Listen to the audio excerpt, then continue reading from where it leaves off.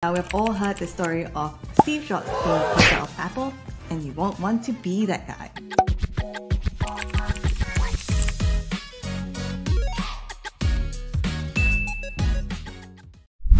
If fundraising from VC funds is on your cards, you'll most likely start the conversation with a fundraising term sheet. Is a term sheet legally binding, and what potential pitfalls should you avoid?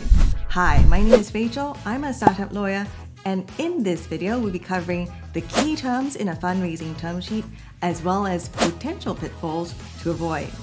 Is a fundraising term sheet legally binding? You'd be surprised to know that certain terms within the fundraising term sheet could be legally binding even if the term sheet as a whole is not. For example, terms regarding confidentiality, exclusivity, as well as costs tend to be expressed to be legally binding. The key takeaway for founders? Know what you're signing before you sign it. Key terms in a fundraising term sheet. Your fundraising term sheet will likely cover key terms such as the amount of investment, the mode of investment, as well as the conditions to the investment. A common fallacy that founders have is thinking that monies will be wired once the documents are signed. This may not be true if there's such a thing as conditions precedent embedded in a document. It simply means that certain things have to be satisfied before the funds are wired.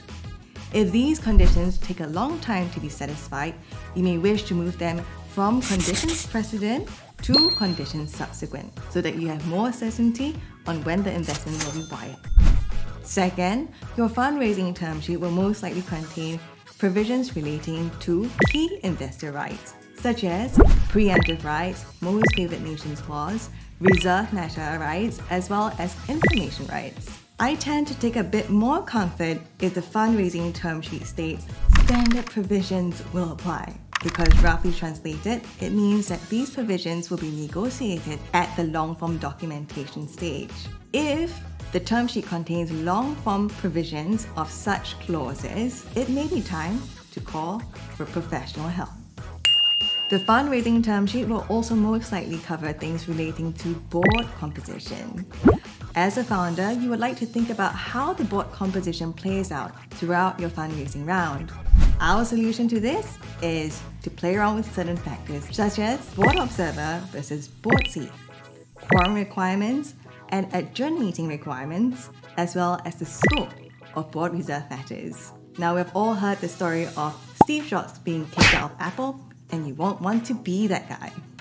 Remember, it's difficult to unsign what you have signed. So if the term sheet contains any confusing terms that Google cannot answer, such as drag along, tag along, most favorite nations clause, right of first refusal versus right of first offer, it may be time to call a lawyer.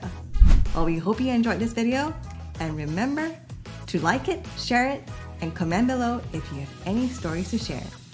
Bye-bye!